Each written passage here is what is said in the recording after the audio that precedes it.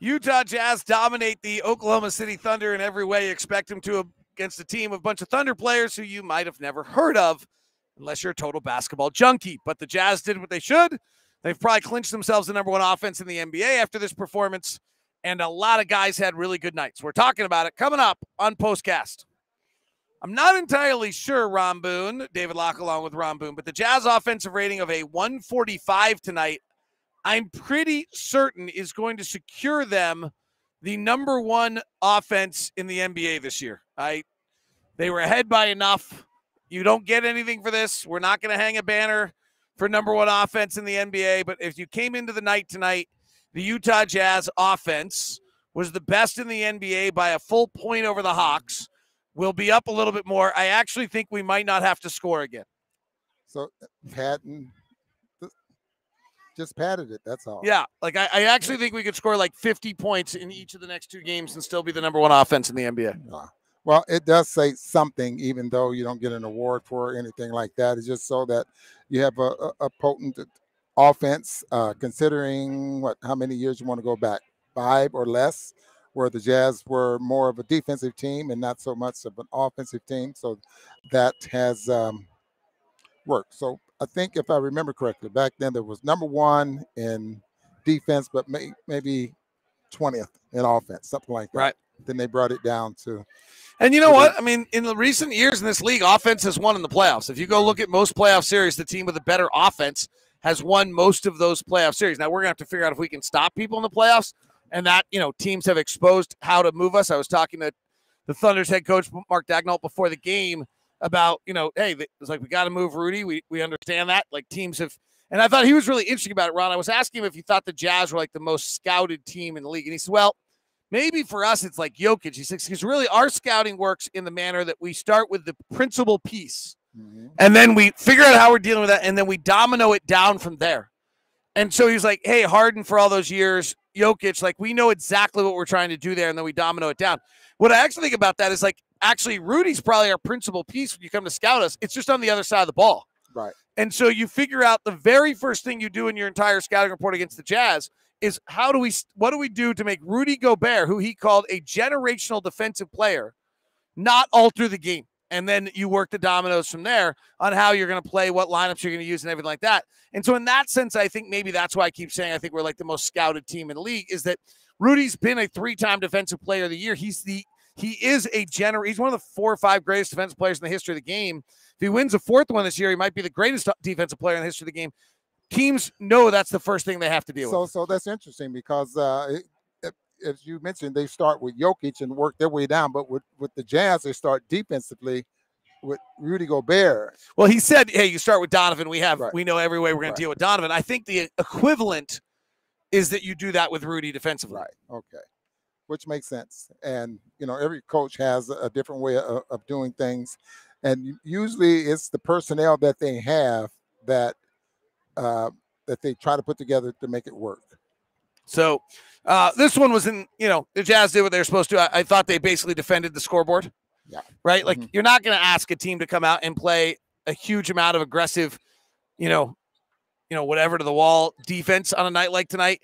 And if you kind of watch them, they defended the scoreboard. The game would get to 5, they'd take it back to 12, then eventually they wore them out, took it to 30, and just completely dominated the game. Fun one, though, for a few things in this ball game. For example, like the first play of the game, Juancho Hernan-Gomez gets an offensive rebound. The guy just knew exactly, he's going to get the start. That's his role in the ball game. Daniel House went 4 of 7 from 3. I mean, if he continues to shoot 45% from 3, that is an incredible weapon for the Jazz. Career 35% shooter, but he is shooting 45% as a three-point shooter for the Utah Jazz. That seems like it's going to be hard for him to keep that up. That shot's not pure. The game speeds up in the playoffs. It seems harder, but boy, he's been incredible. And you notice where they were coming from. Most of his three-point shots, opportunities anyway, have come from the corner. Something that the Jazz work at. And because when they're driving to the basket, eyes out, very impressed with a couple of possessions there by Rudy Gobert, catching the basketball, turn, face the defense, and look toward the three-point line.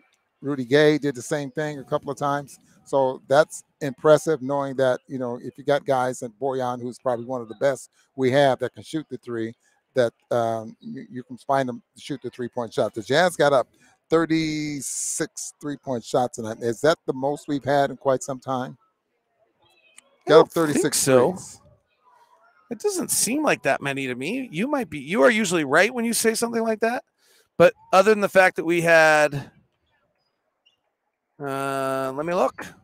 Give me 1 second, Ron Boone. Yeah. Let me go to the computer and see. I only have first half numbers up from the last few nights. I was scanning to see how our first half play was recently because it feels like we've been starting better. We're the slowest pace of play team in the league in the first quarters. Yeah. And I thought we had gotten a little bit more aggressive and done some things more. So I was looking at that. Yeah. But I now have, I would actually guess in overtime last night we exceeded that number. If nothing else, just because it's overtime. I can find that. Ron Boone has these things readily available. I do want to address, as we're looking that up, one of the questions that's on hand. I can't bring it up on the thing, but I think it was Adam Bartolo is asking Ron, I think, what was our 3 total last night? We had 34 in regulation, so it had to be more than that. You're probably right about so I that. think we've gotten up 40 a few times recently. We had 38 in overtime last night. 46 against the Warriors, 44 against the Lakers, 47 against Charlotte. So I think we've gotten some up. So I think this is a really interesting question that's being, because it's a narrative that's out there. So Adam Bartolo is asking, will Quinn roll with a hot hand in the playoffs this year as opposed to a set rotation? It hasn't been something in his usual makeup.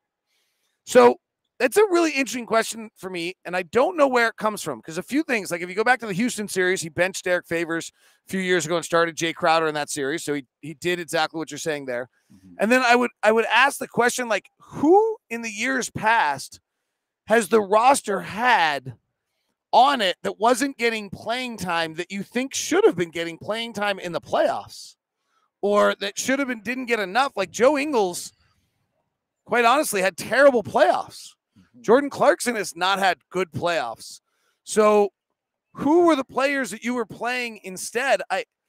This narrative is hot out there that Quinn won't adjust. He won't change. And Quinn won't. Quinn will not. This is true. Here's the truth. Quinn will not sacrifice one given game to offend a player and lose them in the locker room. If they're going to do what they did with Juancho Hernan-Gomez with Rudy Gay, it's going to be something where he talks to him, explains to him, tells him how he's going to use him moving forward, and not something where he sends him on some roller coaster and has him complaining in the corner of the locker room and costing him the locker room. Like, Quinn's very conscious of that. Right. And so you're right. In that sense, he's not willing to, like, pulling Royce O'Neal and playing Daniel House the other night was a big deal like that. Right. And those are big deals. You lose locker rooms if you screw around with that. So in that sense, but I don't know where this narrative is that Quinn has had other options to play over the years.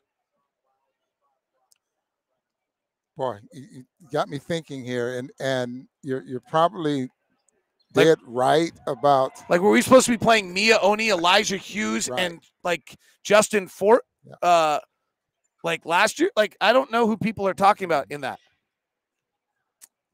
I don't either.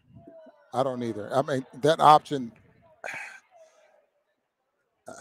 No, David, I really can't. Okay. Yeah. I mean, that's tough.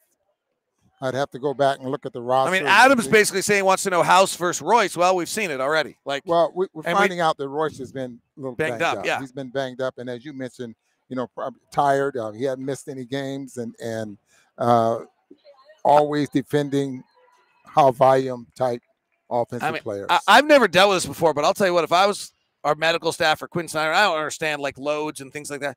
I literally would go to Royce O'Neal right now and be like, do you want to play next a week from Saturday when we play our first playoff game? Do you want to play against Phoenix? Do you want to play against Port? Like, what do you want? What does your body need? Because if you would like 2 weeks off, I think it's a good idea. Yeah. You have guarded the number one option every single night all year long, and you're clearly exhausted. Yeah. And you have been throughout your career, and we need you for the play.